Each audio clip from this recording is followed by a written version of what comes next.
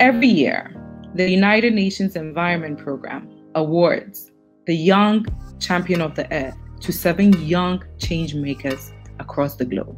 The Young Champions of the Earth work on bold initiatives for people and our planet.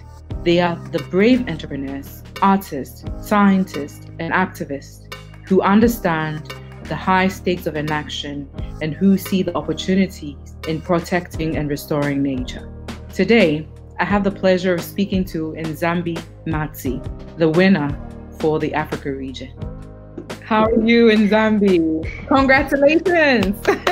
Tell us a bit about yourself and what propelled you to go into this. I'm really curious to hear more about your story.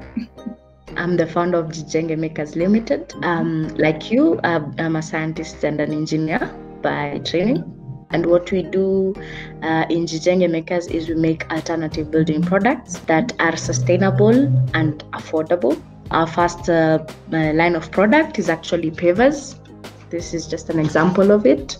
So we have 2 designs. We have this and we have another one of different designs.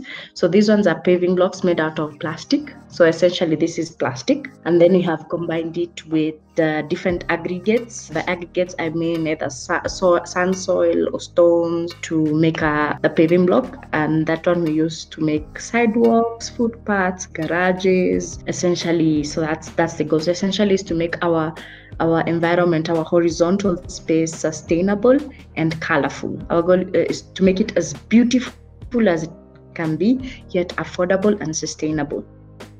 So Nzambi, is there any message you have for those watching us, especially those who want to act for nature? If you just want to build a better future, just start with one step. Find the problem you have and build one step at a time a solution. Amazing. Thank you once again. Congratulations. And I'm really looking forward to meeting you in person.